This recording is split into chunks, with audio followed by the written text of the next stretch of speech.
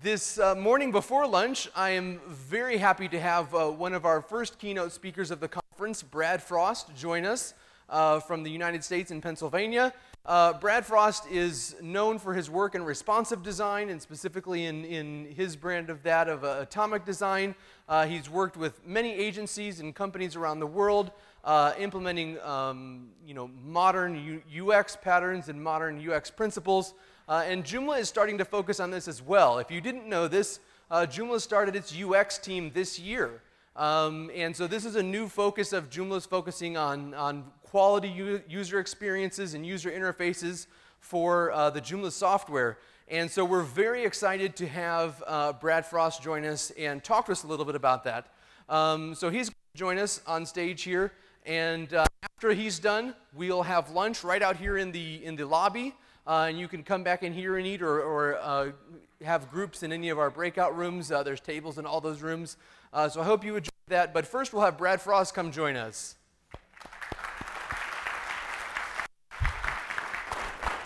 Thank you.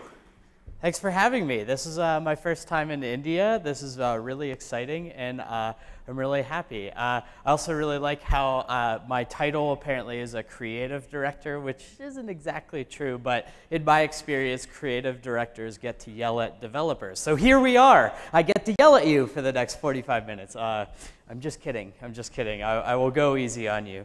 Okay, so long time ago, there were these things called books. Anybody remember them, right? Books? All right.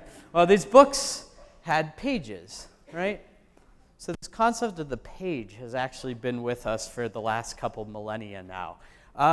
And as a result, it actually made its way into the language of the web, right? At its very early days, Sir Tim Berners-Lee and his colleagues at CERN, right, were all looking for ways to sort of share their documents and stitch their documents together and link to their documents. So this notion of the page has been baked into the vocabulary of the web since its very beginning. And that has real impacts on how we go about doing our work and how we talk about the web, right? We say, if you're doing a redesign project, it's like, oh, we have, we need a 10-page website. Or Brad, how long is the home page going to take to make, right?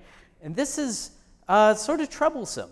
Because now, as I'm sure you're all aware, right, we now have all of these smartphones, dumb phones, netbooks, notebooks, tablets, e-readers, desktops, TVs, game consoles, all of these things now accessing the web, right? So talking about things in terms of pages, that actually doesn't really make sense anymore. Is anybody familiar with this, right? Any developers in the room have to ask for 3 different versions of a Photoshop comp? Anybody? This is a safe place. It's okay to raise your hand, right? This is what we do now to show clients and stuff that, this is what responsive design is, right? So we show what it looks like, what the home page looks like on a desktop machine, and what it looks like on an iPhone and an iPad. It's always those devices, too. It's like, for whatever reason, designers really like their iOS devices and stuff like that, right? And we tilt them slightly to impress the client, right? So this just doesn't work. This just does not work. This is nothing more than a tremendous waste of a talented designer's time. This just isn't accurate anymore. So what do we do about this? Well, we have to blow up this notion of the page and quite literally also blow up our interfaces, right? Blow up this notion of the page, blow up our interfaces, and really ask ourselves, what are the web's Lego bricks? What are the web's Subway sandwich pieces that we combine into all these different combinations, right? We're not designing pages. We're designing systems of components. Anybody use Foundation by Zerb in here? Anybody familiar with it or play around with it? Or what about Bootstrap? Where are my Bootstrap people at? Right? Yeah, lots of Bootstrap people. Right? And this is what we're talking about here, right? These UI libraries, right? This sort of kit of UI components that we could stitch together to make whatever we want. And I like these things. I really do, right? Again, we're designing systems of components rather than pages. And That's exactly what tools like Bootstrap do. Here's my problem with tools like Bootstrap, right? Whenever I'd watch sci-fi movies as a kid and sci-fi TV shows as a kid, I couldn't get this thought out of my head. I'm like, I guess just if given enough time in the future, we solve fashion.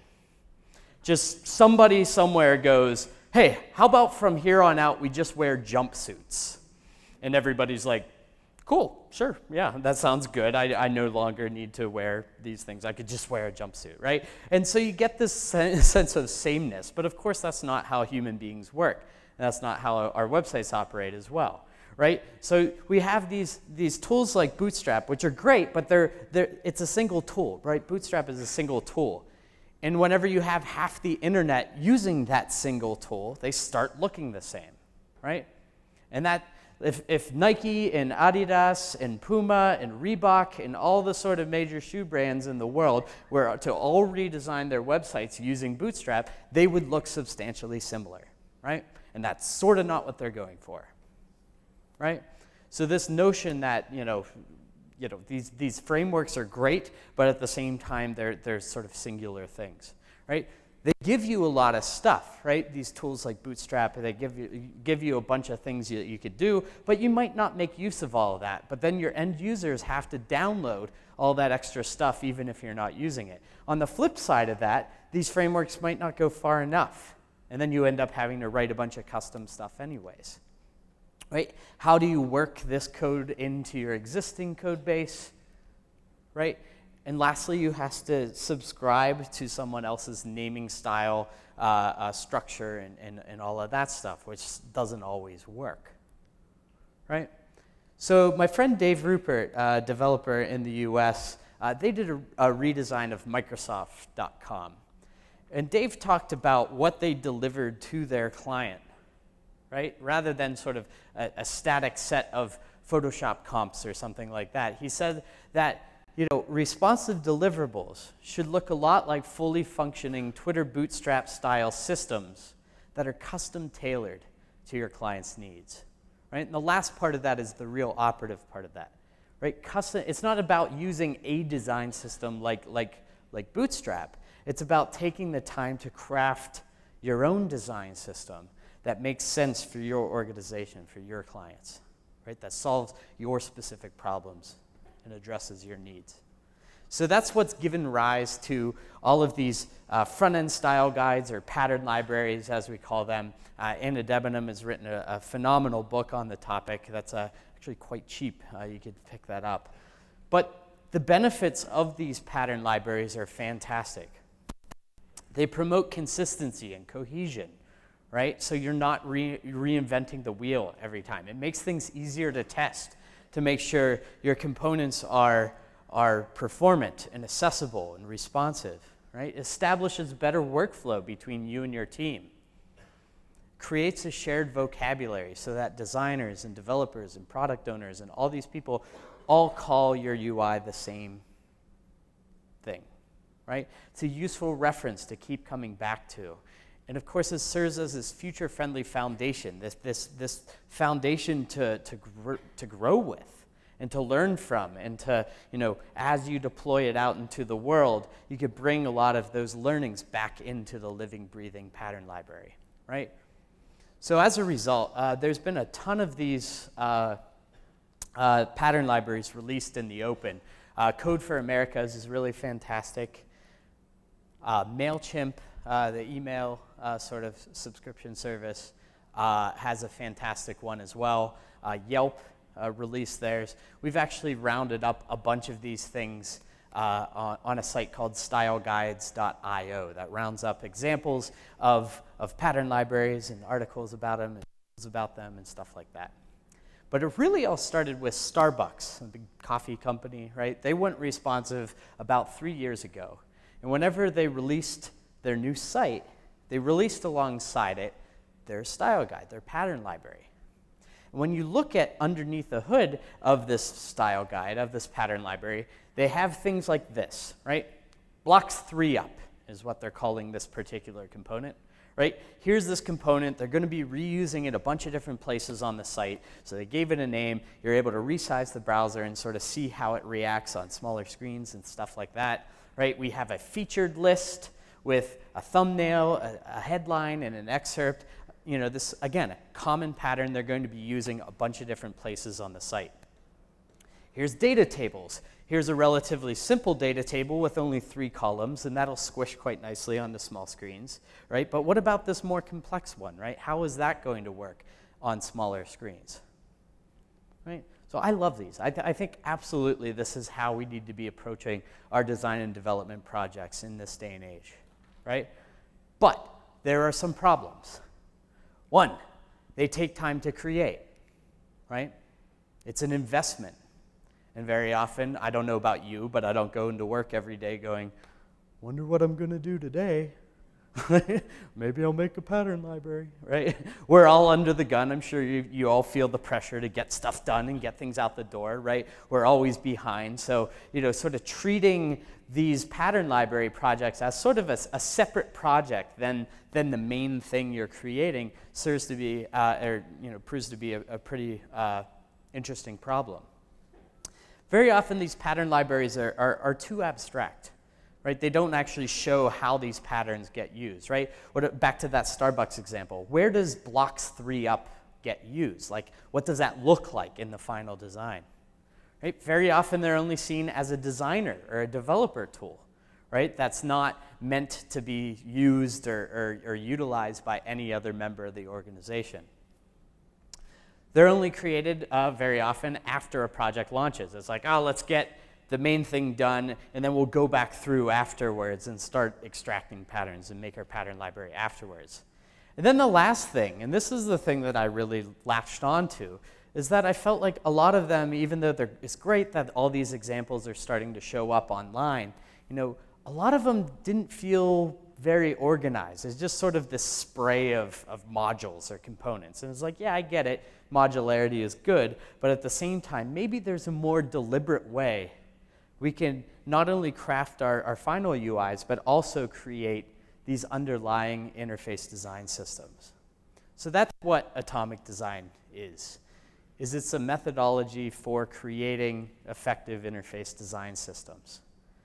And coming back to, you know, sort of the inspiration is, you know, basic nature, right? And like, we have atoms in nature, right? Like hydrogen and oxygen, and they have their own unique properties, right? They're the basic building blocks of all matter. But at the same time, there's sort of this abstract concept. They're not often found on their own, right, in nature. But these atoms combine together to eventually form molecules, right? Hydrogen and oxygen combine together form oxygen molecules, right? Which can keep combining further to form more complex molecules, which eventually keep combining together to form simple organisms, which keep combining together further to form more complex organisms, like a person, right?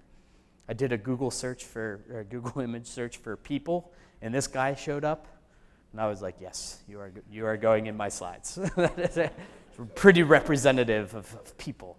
But all matter in the known universe, I kept him in there, all matter in the known universe is comprised of this finite set of atomic elements, right? That's a really beautiful concept, that the vastness, the richness, the beauty of our universe all sort of boils down to these raw ingredients, right? As it turns out, we on the web, we have this too.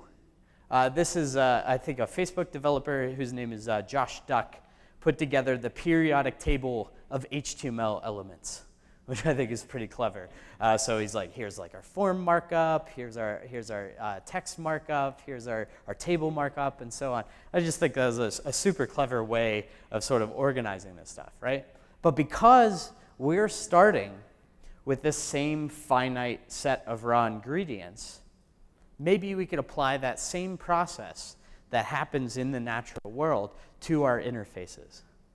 So that's what atomic design is this sort of set of 5 distinct phases or stages that all happen sort of concurrently. It's not a linear process. It's not step 1, step 2, step 3. This is just a mental model of how we go about crafting our user experiences, our user interfaces. So we have atoms, molecules, organisms, templates, and pages. So let's start with atoms, right? Atoms in the natural world, again, the basic building block of all matter, sort of abstract, right? They all have their own unique properties. They can't be broken down any further. Well, what are our atoms, right? What are our elemental aspects of our UIs? Well, things like labels, right? An input atom, right? A button atom. These are the basic building blocks of our interfaces, right? We can't break them down any further, but again, they're not terribly useful on their own. So at the molecule stage, what we do is we take those atoms and combine them, right? Now all of a sudden we have this simple component, and that label atom is now defining that input atom. Now all of a sudden clicking that button submits that form, right? So we have this nice little encapsulated piece of UI that we can inject anywhere we need a search form, right? So now at the organism level, what we do is we take that search form or molecule and put that into context of, say, like a header of a website, right? And this header organism might be comprised of a logo atom, primary navigation molecule, search form molecule, but all of this collectively forms this distinct chunk of interface, right? This distinct section of a page, right? We see this on literally every website we go to, right? We see sometimes disparate elements like a header, wherever you have images and unordered lists and form elements all sort of working together as this unit. Or it might be like a e-commerce site, right? Wherever you have the same sort of product molecule repeated over and over and over again in the context of a product grid organism, right? So these organisms are sort of relatively complex components while molecules are relatively simple components. So then at the template level, what we're doing is we take these relatively complex components and put them into something that resembles a page layout, right? So this is, you're starting to see the final UI start to take shape. But the key here is that instead of, this isn't the final stage, this is, what we're doing here is we're helping define the sort of content structure, the underlying content skeleton of our pages, right? So this is, answering questions like, what's the size of that hero image, right? What are the lengths of those headlines, right? As sort of establishing the skeletal system of our content, of our user interface. And then at the page stage, what we're doing is we're taking that content skeleton, that underlying template, and pouring real representative content into that, right? So this is what it looks like, after the content authors inside the CMS, actually publish the content, right? It's sort of swapping out that sort of grayscale, that lorem ipsum text and stuff, and pouring real, actual representative content into it. So this is obviously a really important stage in the process because this is what your end users are going to see. And this is what your clients and your bosses and stuff like that are going to sign off on, right? But this is also a really important step for sort of validating or invalidating that underlying design system, right? Those underlying components, right? What happens whenever you pour this kind of image into this component? Does it hold up? Yes or no, right? What happens whenever you replace this sort of lorem ipsum text with 400 characters, right? And it wraps onto 7 lines. Well, maybe we need to sort of go back through and solve that at a more atomic level. And it's also at the page stage that we can test and showcase sort of different instantiations of a template, right? You might have a home page, but then you also might have a version of that home page that says, your account's just been hacked, right? And so you need to display an alert banner on the homepage, right? Still the same template, but it's a different flavor of it. It's a different instance of it. And your design systems need to be robust enough to handle that, to display all that stuff. So that's what atomic design is. Again, these sort of 5 distinct stages that all work together in tandem. It's more like a mental model or a philosophy, if you will, that not only allows you to create good final UIs, but also establish along with it these deliberate sort of building blocks. And I've been working this way for the last sort of 2.5 years. And I think the biggest advantage it gives me is this ability to sort of traverse between abstract and concrete, right? Not only am I able to see my interface totally blown to bits and see everything broken down into their atomic elements, but I'm also able to sort of step through how all those puzzle pieces come together to form the final user experience.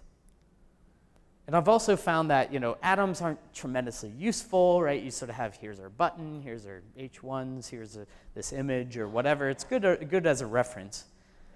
And then on the other end of the spectrum, we have pages, which are more there for review, and again, sort of reviewing the resiliency of the design system. But the real sort of work, the real design development work and stuff happens these in-between stages, establishing our UI patterns and sort of stitching them together. It's also worth stating that, this is an idea that was, I'm a web developer, I'm a web designer, so naturally, I sort of made this while making web UIs. But this really could be applied to any user interface, right? Whether it's a native mobile app, whether it's Microsoft Word, or whether it's your bank's ATMs or whatever, any user interface can be broken down into this sort of atomic design, or using this atomic design methodology. So here's an example of Instagram, right? Native app. If you look at sort of the atoms that make up Instagram, you have some icons, you have a couple different sort of text patterns, and then you have two types of images, right? One for the user avatar, the other one which is the main sort of focal point of the app, which is the actual photo itself. At the molecule stage, you could see simple patterns start emerging, right? We have sort of the metadata, right? The user metadata around a photo. We have the image again itself. We have photo actions, right? As a little sort of cluster, this relatively simple component. And then we have sort of the commenting stuff. At the organism stage, again, what we're doing is we're establishing these reusable, complex components. And this is where you really see the meat and potatoes of the Instagram experience start forming, right? Where you sort of have this photo object, right? This photo organism, which is comprised of the user information, the image itself, and then the actions around that photo, and also, of course, the comments and stuff, right? And this is the component that's just stacked on top of each other, right? That scrolls for infinity. And then at the template level, we put that into the context of the layout, and at the page stage, we're pouring in real actual content into that into those components to make sure that everything holds up whenever you have real user data, real user names, real photos, right? And at this stage, and again, this is where the page stage becomes so powerful, is that we're able to see and test what the interface looks like whenever there's 0 likes, and whenever there's 100,000 likes, and whenever there's 75 comments about the thing, whenever the user has a name, a handle that's 4 characters long versus 14 characters long, right? This is really powerful. So that's the overarching mental model, the methodology for creating these UI design systems. In order to actually create this stuff, in order to actually work this way, I created an open source tool called Pattern Lab with a guy named Dave Olson, who's a web developer back in the US. What Pattern Lab is it's a static site generator. It sits on your computer and sort of stitches together these atoms, molecules, organisms, templates, and pages, right? Stitches together these atomic design systems. And again, it's an open source tool. It's built on PHP, but that sort of doesn't matter, and I'll sort of talk about that in a little bit. But it's really just here to help put these patterns together, stitch them together, with the end goal being to create your comprehensive interface design system. Provide some patterns to get started with, and also has a few other tools that I'll talk about in a bit. But what it's not, what Pattern Lab isn't, is it's not Bootstrap, right? It's not Foundation by Zurb. In fact, you could actually use those tools inside of Pattern Lab, but Pattern Lab's just there to sort of help you stitch your UIs together. It's not language, library, style, or workflow dependent. So if you like using Sass, cool, go for it. If you don't like using Sass, that's fine too. If you like jQuery, cool, go for it. If you don't like that, that's fine. Like Angular, sure, whatever. It doesn't care. Again, it's just sort of there to help you stitch things together. It's not incredibly rigid. Lots of people use it and sort of change the naming of atoms, molecules, organisms, and all that. That's fine. It's also not just a pattern lab, or it's not just a pattern library. But it's also not a replacement for Joomla. It's not a replacement for any CMS or anything. So you still need to sort of take your front-end code from Pattern Lab and actually insert it into the context of a content management system. So Pattern Lab, I've been using Pattern Lab for the last 2 years, 2.5 years, to build production-level front-end code. That sort of exists outside of the context of a CMS. We could have a conversation later, perhaps later on over lunch or something, about sort of developing in a world outside of the content management system in order to craft your front-end code and then sort of port that in. So here's what it looks like out of the box. Looks like crap. That was intentional, actually. It's just really helping drive home the point that it's like you still have to do the work yourself to design your own sort of the guts of your own system. But if we talk about this, we have things like, colors. And colors are a very elemental aspect of your user interfaces, right? And you want those to be consistent throughout. You don't want 50 shades of gray, or you don't want a bunch of different shades of red that are similar, but just different enough, right? So exposing those in the context of a pattern library is a good idea. Same thing with your typography, your font stacks, but also invisible elements like animations. But then, of course, we have paragraphs and block quotes and inline text elements and different image types. Here's our logo and hero images and avatars and icons and spinners and fav icons and different input types and things like that, tables and buttons and so on. And again, this is just a sort of a starter kit, and you could add or remove whichever things that you need for your project. Then at the molecule stage, what we're doing, again, these molecules are sort of these relatively simple components.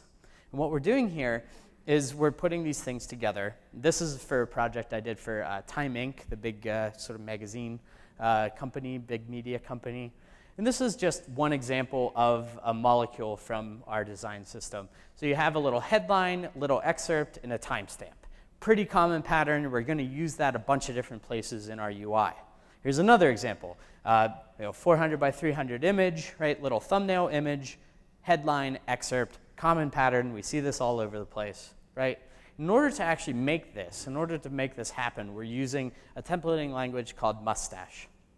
So in order to make this pattern, the markup looks a little something like this, right? Where we have a block, and we're giving a block name post, and then these orange bits here, these wrapped in little curly brackets, that's Mustache code. So we're giving this a dynamic URL, we're giving it a dynamic headline and an excerpt, but the real power comes in this little greater than sign, right?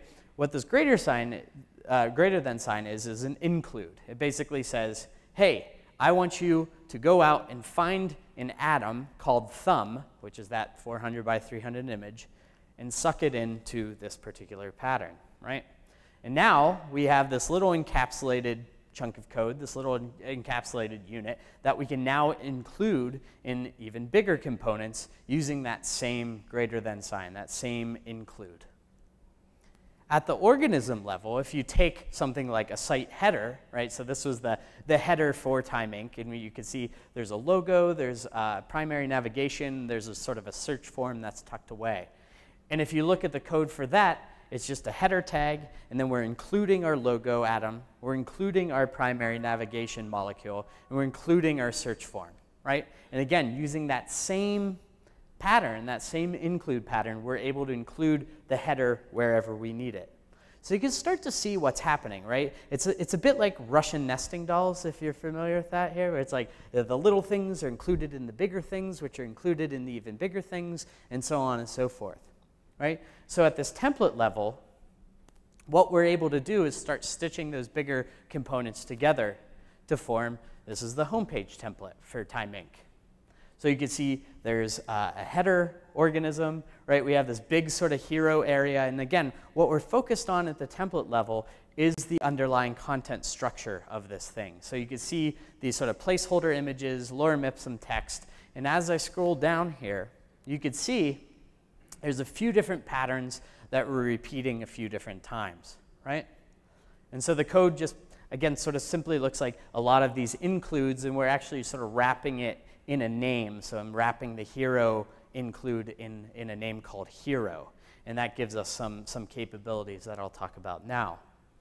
So at the page stage, again, what we're doing is we're taking that sort of gray scale sort of content scaffolding and pouring in real actual content. So in the context of our homepage, we're taking this grayscale stuff and pouring in pictures of Beyonce. And if there's one thing I learned on this project, is that people love Beyonce. I don't know, do people love Beyonce in India? But it was the easiest way to get design approval from our clients. As soon as we showed pictures of Beyonce, people were like, yeah, this looks great, ship it. So that's my advice to you. This is my pro advice. You know, if you're struggling on some projects, your clients are being difficult, just put in pictures of Beyonce. Everything will be okay, I promise. So you can see, again, what we've done is we've replaced that sort of grayscale hero image with the picture of Beyonce. We replaced the lorem ipsum tagline with this tagline, moving people. We have this picture of an ice skater and with a real headline, a real excerpt. We've poured in real content into those blocks, into those components, right? And what this allows us to do is, again, not just show the client what their homepage is going to look like, but it also gives us that opportunity to pour different content inside these components to make sure that they're versatile enough to handle it, right? And the way that we're doing that is sort of taking some JSON, right, and overriding the default sort of JSON that establishes, here's that big hero image, here's this lorem ipsum text. What we're essentially doing is overriding that thing. So probably the people in the back can't see, but it basically says hero, image, source, and then we're pointing to a path, images/hero_Beyonce.jpg, right? And so Pattern Lab will go, oh, okay, I want to replace the default hero image source with this one, yeah? Okay. So that's the nuts and bolts of what Pattern Lab does, is it helps you stitch all these patterns together and then also gives you the opportunity to sort of swap in dynamic content into that. It sort of serves as like a lightweight ad hoc CMS. And I'm not here, again, Joomla and other CMSs and stuff are incredibly important and essential for actually deploying your web experiences. But at the same time, during that design process, it's so incredibly important to be able to sort of pipe in dynamic content, real representative content, so that it's not too late that you find out that your designs that you got in a static comp aren't realistic, right? Whenever you put actual content into that. Does that ever happen to anybody?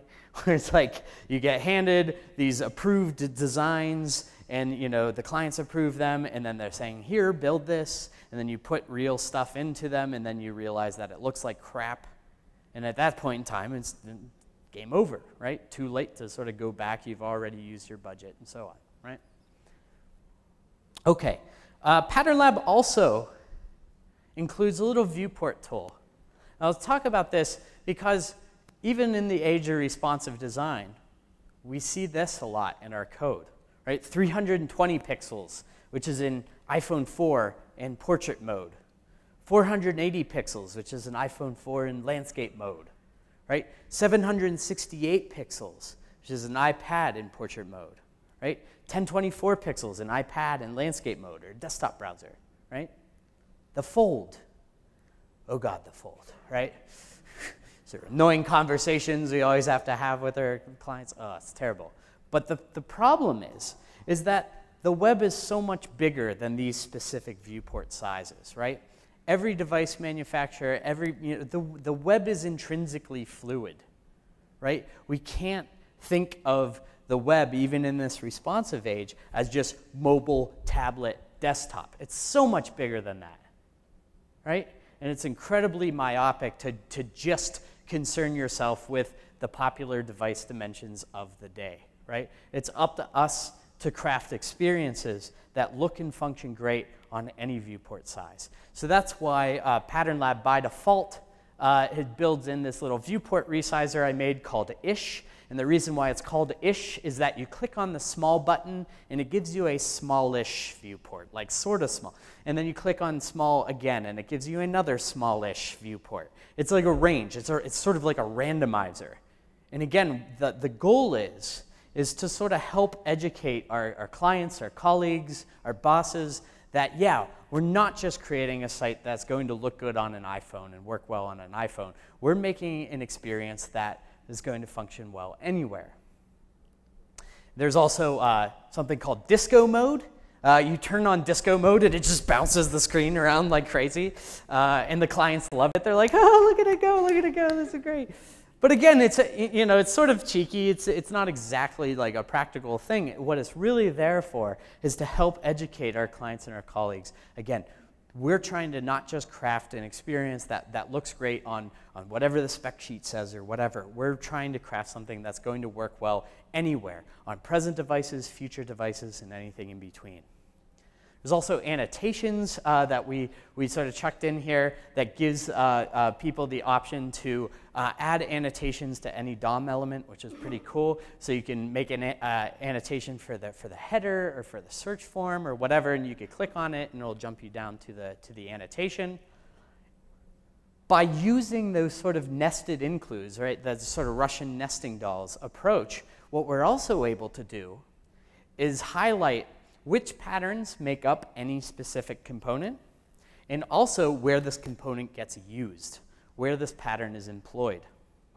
This is tremendously helpful. I found it in my own workflow. It's been absolutely essential because I'm able to say, okay, well, first of all, what makes up this specific thing?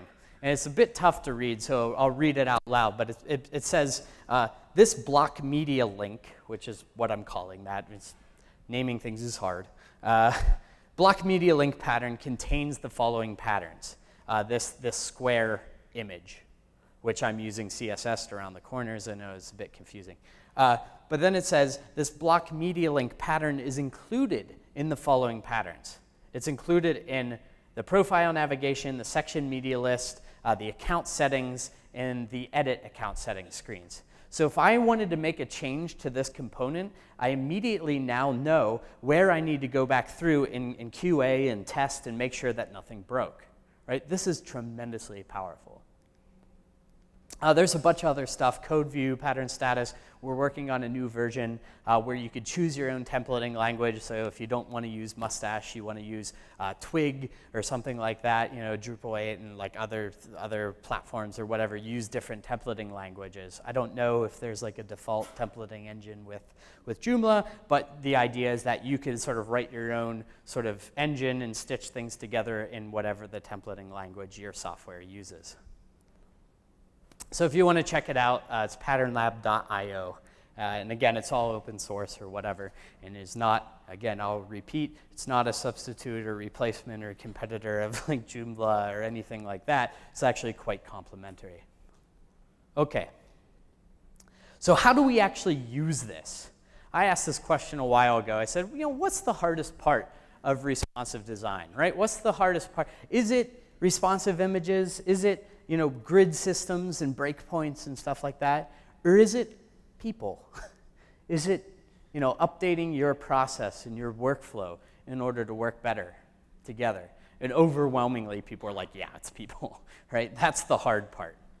So I had the opportunity to work on a few different projects, one for Entertainment Weekly, publication in the US, one for TechCrunch, which is a technology blog owned by AOL, and one for Time Inc. that I've sort of alluded to already.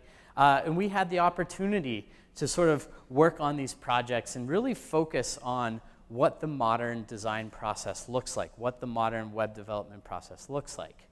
And the first thing we had to do was really reset people's expectations, right? This is how a lot of web design review meetings happen. Does this look familiar to anybody? It's like, time to review the new homepage, right? We're going to project it on a screen and write in the margin, right? We'll print out a copy. And so this is about as far from using a website as you can get, right? So Dan Mall, who I had the opportunity of working with on these projects, he says, you know, as an industry, we have this tendency to sell websites like paintings, when in fact we should be selling beautiful and easy access to content, agnostic of device, screen size, or context. I just absolutely love how he stated that, right? And in order to change this, we have to kill this antiquated notion of the waterfall process. And this is very hard to do, right? You know what I'm talking about though, right? First stage of the process, you go through and you create this wireframe and you create like a 200-page PDF and you show that to the client and they're like, what do you think?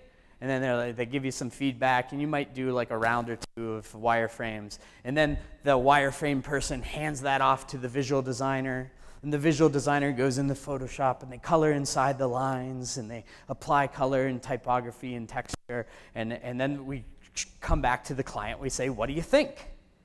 And the client's like, yeah, that looks good. Like, yeah, can we like move this a little bit, one of this a little bit? And they're like, sure, no problem. And then we go back and we go into Photoshop and we come up with homepage underscore V2. And then we come back to the client. We're like, what do you think? And they're like, yeah, this looks great. That's exactly what I was thinking. Could we also do, yeah, sure. And then we go back and then we do V3. And then we come back to the client and we say, what do you think? And they say, yeah, this is great. Can we bring a little more of that, like version 1 back in? And it's like, yeah, sure. And then this happens again and again and again until eventually homepage underscore final underscore V17 underscore final underscore for dev review underscore final underscore V2 dot PSD, right? Finally gets approved. And only then does the visual designer quietly tiptoe over to the code cave and slips the designs underneath the door, right? And then they run away and they say, could you get this done in 2 weeks? We're already behind schedule and budget, right? Thank you. And then, of course, the developers come out of the code cave and they pick up the designs and they look at it and they're like, it's all wrong. You're all a bunch of assholes, right? This happens all the time, right? I think one of the most critical components of sort of, what's essential to a modern web design, web development process is that development is part of design, right? I write HTML, CSS, and JavaScript for a living, right? But so people go, oh, well, you're a coder, right? Go over and sit with those Ruby people. Whip us up some gems. And I'm like, my mom's an art teacher, right? I'm not, I don't, and there's different flavors of sort of front-end development, of back-end development, of programming, but I've never had a computer science class in my life, right? I'm more comfortable around, the visual designers and the UX designers and stuff, even though I'm writing code, right? But if you think about what HTML, CSS, and JavaScript is producing, at least presentational JavaScript, is producing a UI, right? So instead of development being left off until the end of the process, what we need to do is be working in more close interdisciplinary teams, all working and communicating and collaborating together, right? I've actually found it to be a little more like this, right? Where it's not that everybody's guns blazing all the time, right? Of course, at the beginning of the process, you have UX designers doing research and really sort of laying out like a game plan of what the product or service or functionality is going to do. But that doesn't mean that we can't get started on our jobs as web developers or that the visual designers can't get started on their stuff. So there's things we could do to sort of start gathering this stuff up is start establishing these pattern libraries. This is a tool called Stylify Me, which is pretty neat. What you do is you paste in your URL and you hit the go button, and what it'll do is it'll spit back all the colors that make up your UI. It'll show you all your different font sizes and font stacks and stuff like this, and this sort of helps lay the groundwork for your style guide. Another thing you could do is conduct what I call an interface inventory. If you're familiar with this notion of a content inventory, before a big redesign project, you go through and you round a bunch of stuff up, all your different content.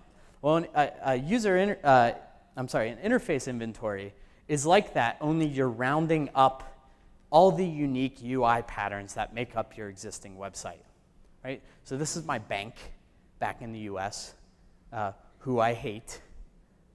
And you can sort of see why, right? These are just some of the buttons that I've encountered on their site.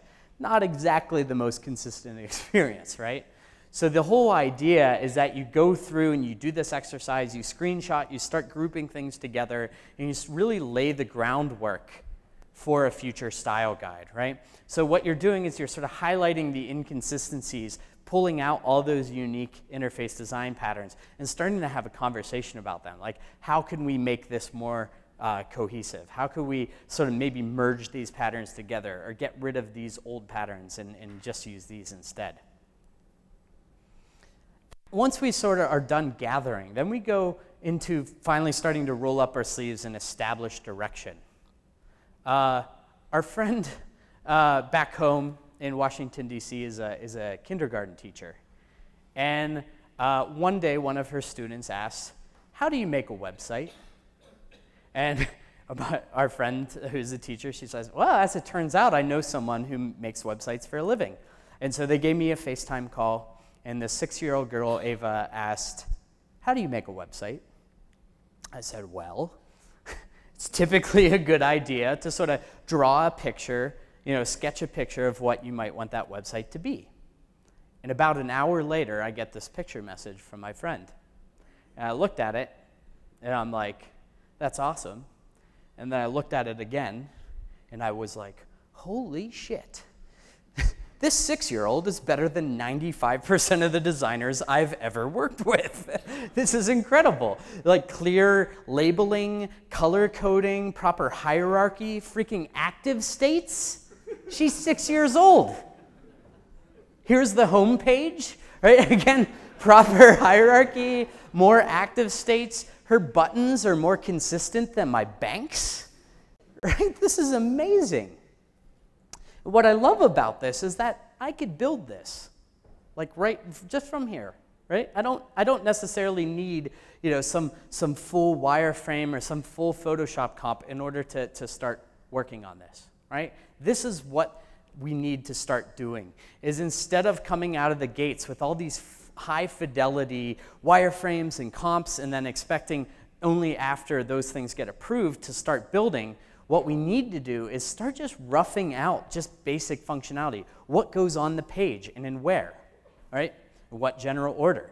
From a visual design perspective, instead of doing full Photoshop comps, we could do things like style tiles, which basically just sort of throw out some basic color swatches and typography treatments and things like that. All in the, what these things are meant to do is not to be signed off on by a client, but rather to facilitate a conversation, right? For the TechCrunch project, because this was a publication, we were able to go in and just sort of put together different font pairings together and, again, have a conversation with the client and say, "Do you like this? Would you rather prefer this one?" And we'd be like listening to their feedback to see what they value, what they don't value, right? And from a development standpoint, I was able to start coding from day one of the project. And this is very, very amazingly helpful when it comes to creating better work. Getting into the environment, the final environment, the browser, as soon as humanly possible, allows everyone to paint a more realistic picture of what that design is going to look like sooner, right? And again, that requires no longer having all the development shoveled on at the end of the project, right? Because at the end of the day, If you're working on an e-commerce site or you're working on a big media site or something, you know you're going to have certain components in place, right? For TechCrunch, we knew we were going to have a newsletter subscribe form. We knew we were going to have site search. We knew we were going to be using a third-party commenting system for their comments. We knew we were going to have a contact form. So I was able to go from day one of the project to go in and start marking that stuff up. Didn't have to look like anything special, but I was just sort of getting that plumbing there. Right? This was a publication, so we were going to have things like block quotes and pull quotes, and I was able to set all that stuff up, right? And by doing this upfront work, that freed me up later on in the process to truly collaborate with the visual designers, with the UX designers, to actually solve problems together, rather than me going, hang on, I'm going to need three days to build out this page, and then maybe we could have a conversation, right? So once we're done creating that sort of initial direction and getting things set up, then we're able to go in and start roughing out, okay, here's what's going to go on in this page, and again, here's the stuff that goes on the page and in what general order, and as soon as I see a little rough wireframe like that, I'm like, great, I could put that into the browser. So this is what the TechCrunch homepage looked like a week into the project, right? Looks like garbage, but that's fine, because we know we're going to be iterating on this thing. We know we're going to be styling it. What I'm doing is basically just sort of stitching together all those unique patterns so that we could actually sort of play with it and evolve the design in the browser. And from a visual standpoint, we are able to sort of move into what Dan Mall calls element collages, which is those style tiles sort of applied to a UI. And again, it's not full comps, right? It's again just having a conversation with the client saying, what do you think? Is this going in the right direction? And this saves a huge amount of time, right? We'd be able to show the client a header, and we'd have a conversation about the header. And we'd sort of go in, and I'd make that in the browser, make that in Pattern Lab, and start putting things together, and we'd tweak the layout and the positioning of everything in the browser, and we continue to iterate over that component until it was done. And then finally, we'd have, sort of some patterns done, and the rest of the page still looks like trash.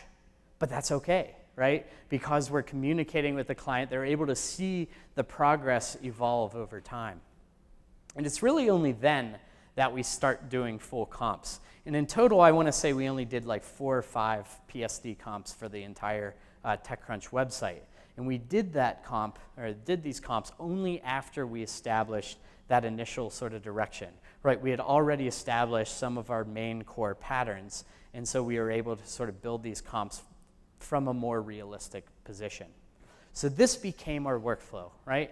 Designing and building, designing and building, and looping those things over, right, again and again, making sure that we're getting into the final environment sooner so that we're not surprised down the road, right?